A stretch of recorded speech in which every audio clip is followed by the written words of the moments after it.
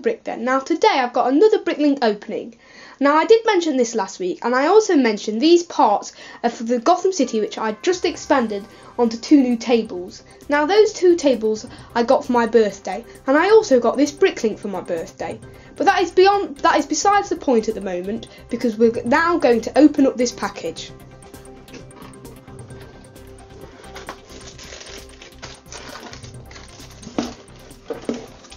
With all the parts out of the box, you can see that this is the biggest bricklink order that I've ever got, and it is a really good one. Now you can see most of these bricks are dark grey, and that is because they for my new skyscraper bank building that I'm building.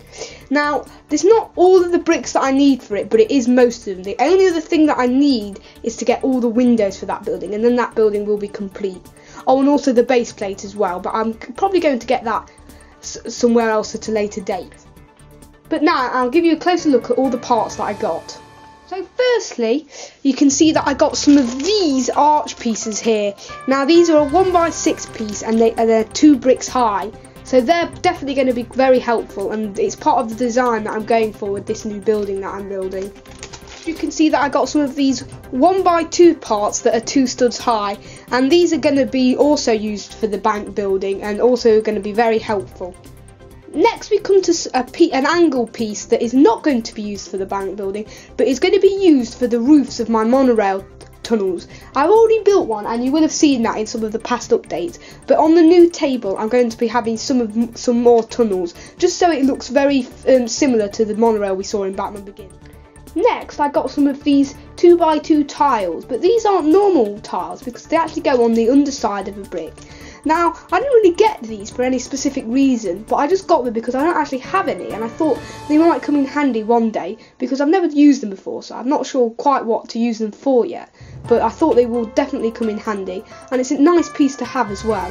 Next, you can see I just got some black plates, and these are for the floors of the new building that I'm building. Next you can see some of these support pieces, and I also got this for my monorail tunnels.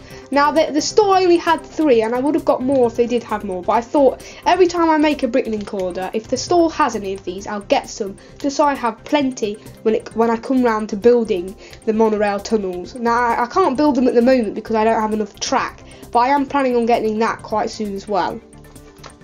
Now on the end of the first row you can see I got some more chairs.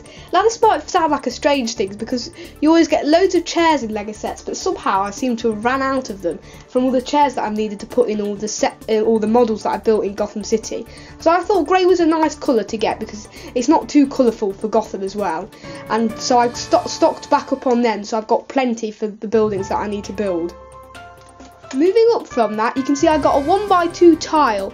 Now, I've not got any special use in mind for this yet, but I just thought the print was really nice, and I've no idea what set this comes from. I think it might be maybe a bit of an old one, but it might not be. I'm really not very sure, but I thought it was nice and definitely will come in handy. Moving on, you can see that I got some more grey 2x2 tiles. Now, you may know that recently I did get a big order of these, 500 to be exact, but because I've expanded the city I'm going to need a little more, so I just got a couple more for now, but later on I will get a lot more when I have to tile all the roads up again. But I haven't got enough road plates yet, so I can't do that quite yet, but I will do soon. Now next up I got some of these white and black 1x2 tiles. Now I got these because I thought it'd be good for a checkered pattern inside one of my buildings to give a nice different tile floor instead of just grey or brown. Next up, I got some of these mason bricks here. Now I thought these would be quite good because I haven't actually got any mason bricks in this colour.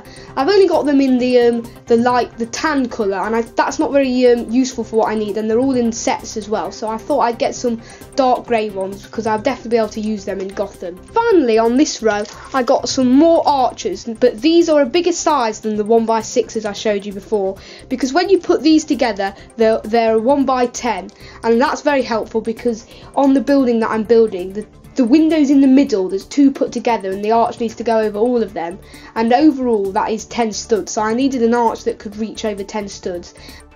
At the top you can see some more black plates for the floor, and these are the larger ones, and these are definitely going to be used in my big grey skyscraper building. Here you can see quite a lot of these dark grey corner pieces, and these are going to also be used for the bank building as well.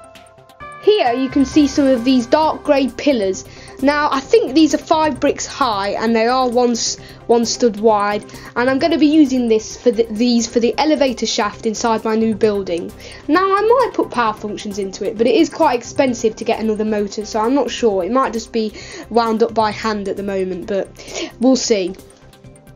Now finally, I got some of these 1x6 panel parts. Now I do need a lot more of these for my skyscraper building, but unfortunately the store just didn't have enough, so I got as many as they had just for now, and at a later date, maybe when I get the windows, I will also get enough of these 1x6 panel parts as well.